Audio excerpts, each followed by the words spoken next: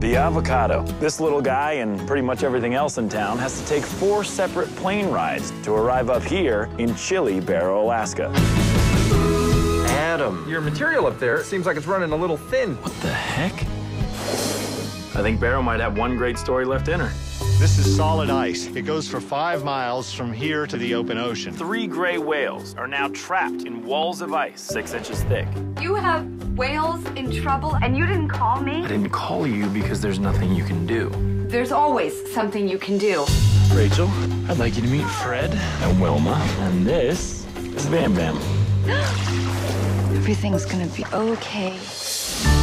Governor Haskell, we were wondering if you could mobilize a ship that can break through the ice. Are you serious?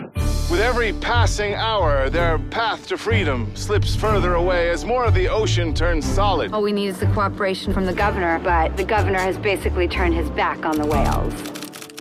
I hate her so much. We will do everything we can to help these poor creatures. Pretty amazing, huh? The National Guard will pull the icebreaker where it's desperately needed. The pull should be a piece of cake. Nothing's that simple in the Arctic. This is a monumental task, as all eyes and efforts are focused on saving the whales.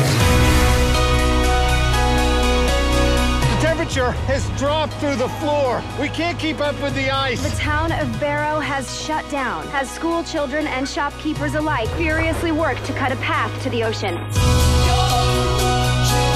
Where's Bam Bam? He's not coming up. Maybe he's hurt. You can't go down there, it's too dangerous.